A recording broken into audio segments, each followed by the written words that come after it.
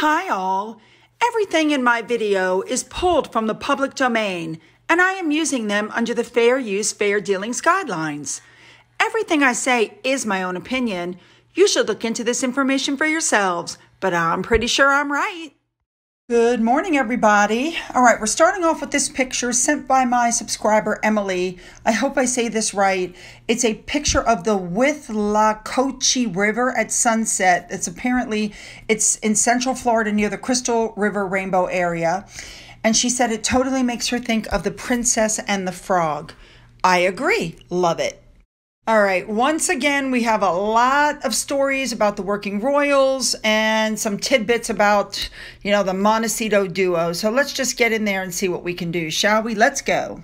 To start with, Michelle Obama's new book, The Light We Carry, is coming out November 15th. She's got a book tour coming up. And I couldn't help but notice of all the people on the list who are going through all this, book tour, who's not on that list? You guys know what I'm talking about. All right, I want to go back to Anne for a second because I told you guys she went to New York. She was the keynote speaker at a gala in New York City. It would have been nice to see some pictures of her. Well, some pictures have come out now. I was wondering when they were going to get around to releasing some of the photos. There's the plaque, that'll go up to commemorate her visit. And there she is at the gala. She looks lovely. I love the outfit. You know what I mean? She's just fabulous. So, Anne is very steady. She's unpretentious and she does her work. And that's why articles are coming out like this one now. Yeah, you see that title? That's a deserving title for Anne. Really. And last week, there was a Heart of Arabia expedition launch. And apparently, Princess Anne attended as patron. Yes, love it. Now, as far as her trip to New York goes, it came out, of course, that she flew commercial. We know she went from JFK Airport. We know that it was a very low-key visit. We know that she carried her own freaking bag. She didn't ask security to do it. And that, my friends, is why people love Anne. She's hardworking, down to earth, and doesn't ask other people to do things that she herself is not willing to do. Fabulous. In the meantime, let's turn our attention now to Sophie. She's still in Rwanda.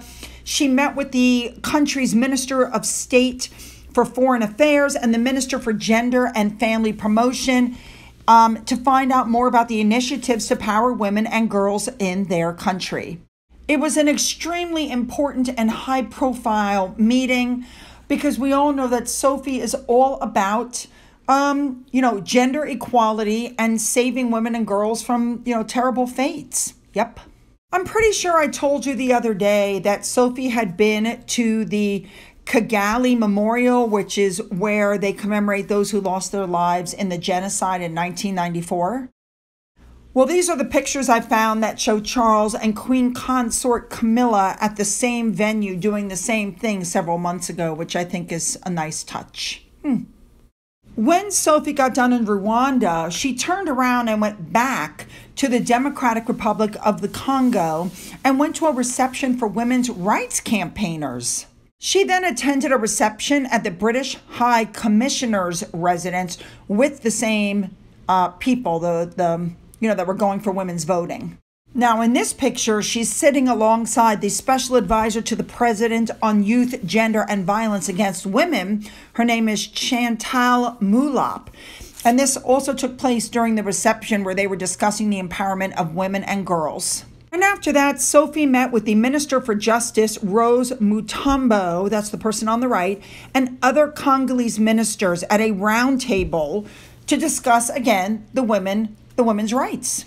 Sophie also discussed the work of Partners Care and UNABU and Rwanda Women's Network, as well as others. Love her. Now, while his wife is there, Edward, the Earl of Wessex, went today to Newcastle to thank the local emergency services volunteers and council staff who lent their support to the state funeral of his mother. He even met this absolutely gorgeous horse named Pluto, who was from the Northumbria Mounted Police, who led the procession on the long walk in Windsor. Very nice. Turning our attention back to Andrew, it's being reported now that the royal comeback is definitely not going because while Charles has sympathy for his brother, he will never allow him to return to frontline work. He said he'll never, quote, allow him to set foot near the family business again. Now, the comments come after reports that Andrew held intense talks over a new position with the late Queen. Of course, the Queen didn't budge. He knows he let his mother down, but he wasn't convicted of a crime, and he wants to try to figure out a route back, and it just, not going to happen. In the middle of all this, there's a new PR nightmare for Andrew because apparently there's a new documentary coming out called Prince Andrew Banished, and it's going to look at everything Andrew ever did, everything that brought scandal and disgrace to the family. They're going to hear from former employees and journalists, including ex-press secretary Dickie Arbiter, who said, and I'm quoting, "The man is an idiot. There's always one runt of the litter," and Andrew was it. Now, what apparently is coming out is they're saying, you know what? He didn't smoke, he didn't drink, he didn't do drugs, but his one big thing was sex. And the talk at all the dinner parties was the fact that he could not keep his trousers closed. Now, we know that his entire career collapsed after he paid an out-of-court settlement to somebody who accused him of sexual abuse. Now, the thing is, it's coming out that the family asked him to settle that because he was taking all the attention away from the Platinum Jubilee, okay? He was never accused. He never admitted to anything. He was never convicted of anything. And the woman that he paid now is actually being sued by people saying that she groomed people in. This is going to be one heck of a documentary because they're saying that they interviewed palace insiders, journalists, members of Andrew's social circle, the legal team that brought the allegations to light. It takes a dive into the world of privilege, jealousy, desire, and greed, how he ended up in contact with Jeffrey Epstein and Giselle Maxwell, the sex trafficking scandal. And in the meantime, a disgraced former police protection officer says that Andrew was a bully who had a revolving door of women coming into his Buckingham apartment. So, of course, since this guy is a disgraced royal protection officer, who knows if he can be believed. He was jailed for property scams and all kinds of other stuff. You know, I am going to throw one thing out here, though. For all of the crappy stuff that he's done, the one thing Andrew never did was throw his family under the bus the way Harry has. I can only say that I hope that when this documentary airs, it's something that I'll be able to watch here in the United States. A lot of times you guys get things in the UK that we just don't get here in the United States. And interestingly enough, I had a subscriber tell me recently that I'm showing things that she can't see, and she lives in the UK. All right, moving on. All right, this next story was very interesting. The piper who played Sleep Dearie Sleep as the Queen's coffin was, being lowered down into the vault at St. George's Chapel last month. Well, the king made him his personal piper starting now, following a tradition that's been going since 1843. So apparently, he now travels with the king and plays bagpipes outside his window at 9 a.m. every day whenever he's in the UK. I think that's a nice tradition. That's basically his personal alarm clock.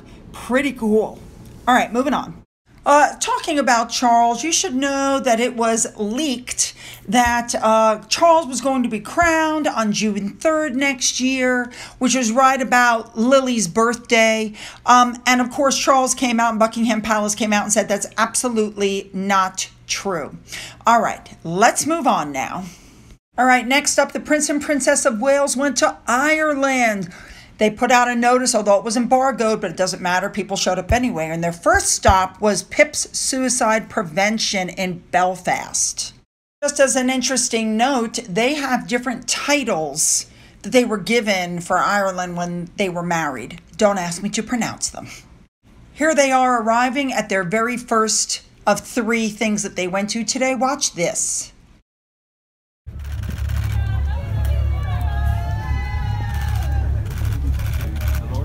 She was met at the door and handed beautiful flowers by a lovely 12-year-old girl. Watch this.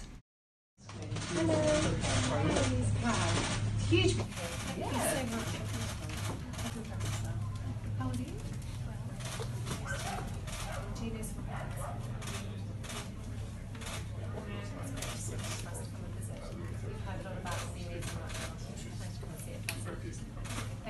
Now, this charity was founded in 2003 after 14 people committed suicide in Belfast over a short period of time back in 2002. One of the young people there, Erin Quinn, actually spoke with Catherine and William about her personal challenges. I guess she's suicidal, and how PIPS is supporting her to overcome these challenges. I think that's lovely.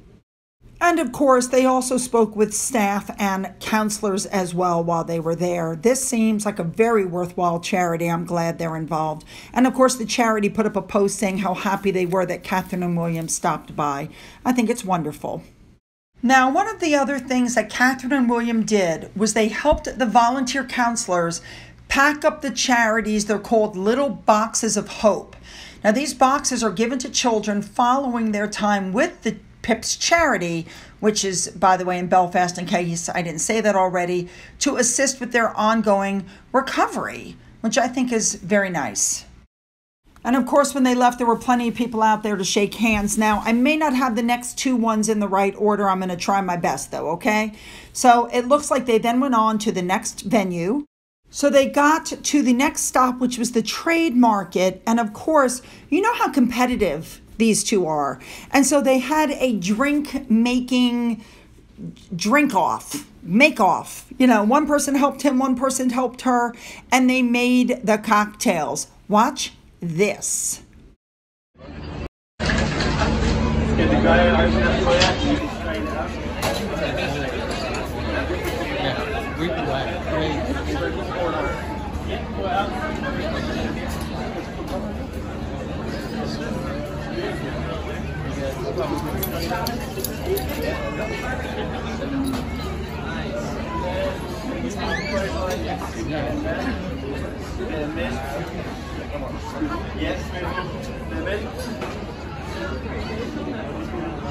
We're done.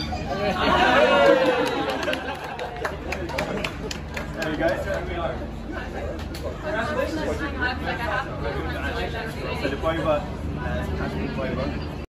And they drank their drinks. All right, then it was time to move on to the third venue, which was at Carrick Connect. And so they got in the car, they headed that way. Here they are arriving. Watch this.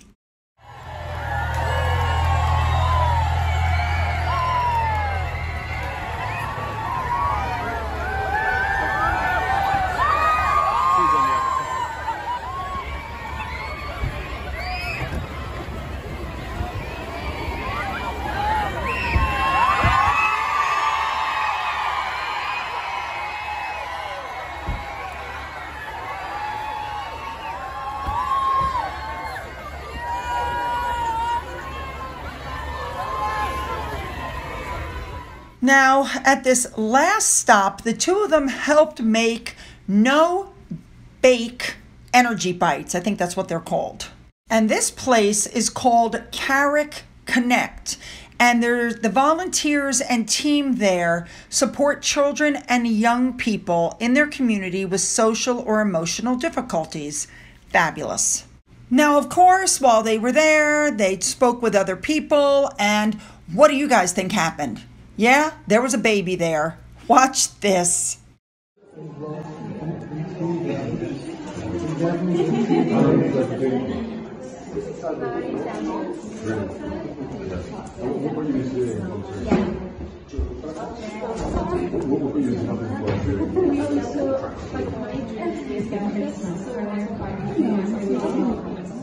Then they left. Watch this.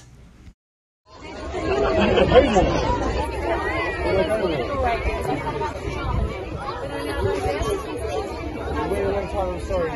You're really patient. I hope you got my back.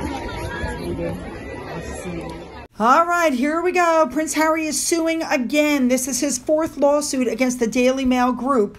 And it looks like it's going to be one of the biggest because he's joining forces with Elton John and David Furnish, Sadie Frost, all of these people claiming that they have been, victimized and breaches of privacy.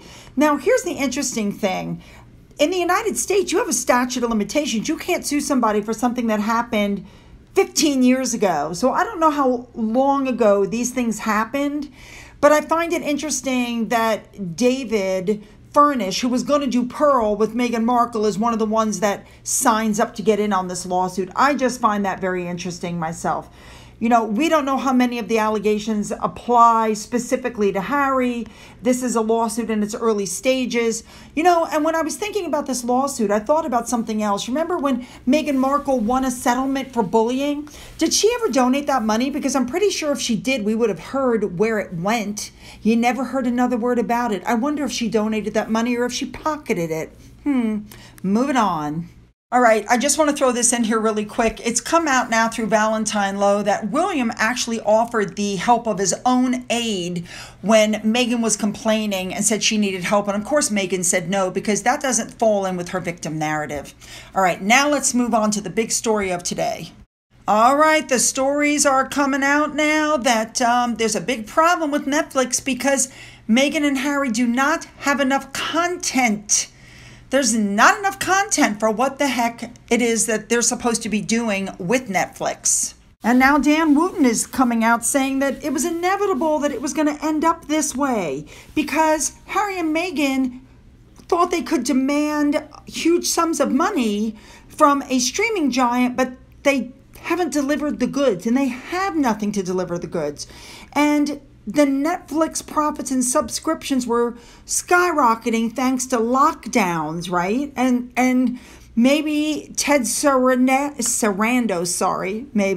maybe he would have been satisfied with the promise of this documentary. Remember, Harry and Meghan were going to make stuff that was uplifting and great for families and all of this stuff. And instead, all they've done is go out and swap stories of victimhood.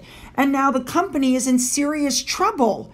They have to deliver non-woke content because now their subscriptions are dying, they're circling the drain, their stocks are plummeting. It's not going well. And everybody pretty much knew that eventually that was going to happen. Now they want to stall their series because they know that they slagged off on the royal family in it, and Charles is not going to give their kids the titles. So Harry and Meghan now are trying to stall, and Netflix is like, no way. I mean, Netflix is hanging on to the crown, which for some reason people think is based on reality. And I mean, look what happened. It's the entire season is going to be around Charles and Diana's marriage. And Diana's close friend, who helped advise the producers, wanted her name off of it because she said it wasn't being done correctly. Then Netflix did Diana the musical, which claimed that Diana used HIV patients for publicity. And it gave a degrading portrayal of Harry's mother. I have to agree. I think that Harry and Meghan have come to a very painful realization that much of the interest in them was because of their proximity to the royal family, a proximity that they don't have anymore. Because Charles is not stupid and he's not a pushover. And he's basically told them, if your book comes out and you slag us off, if this Netflix series comes out and you slag us off, and you continue to threaten us with your podcast, your children aren't going to get titles, and now we're going to be done. Like you're about to sever the tie permanently, you might want to reel it back.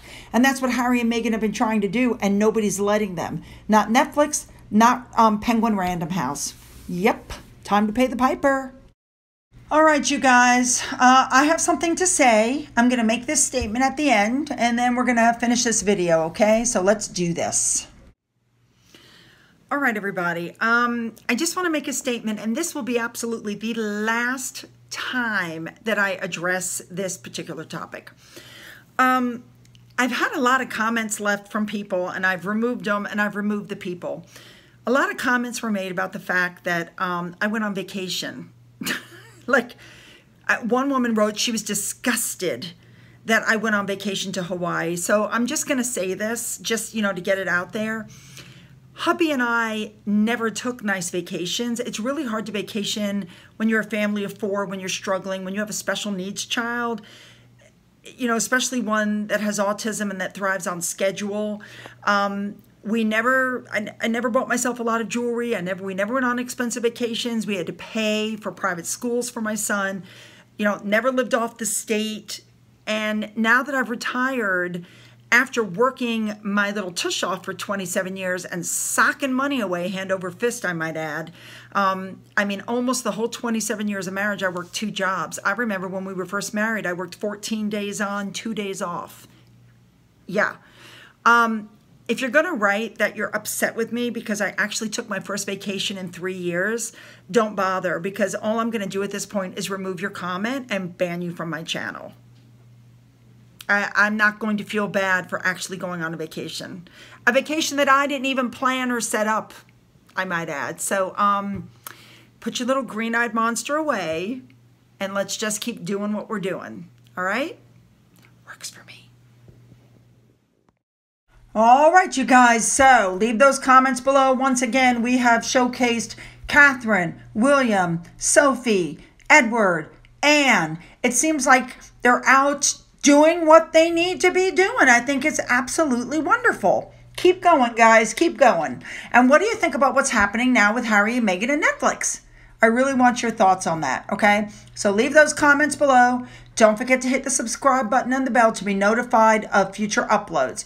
Don't forget you can follow me on Twitter, Gettr, Rumble. You can email me. The link to my Patreon is in the description box. To those of you who have donated through my coffee fund and through my thanks button, thank you so much. And as always, you guys, have a great day.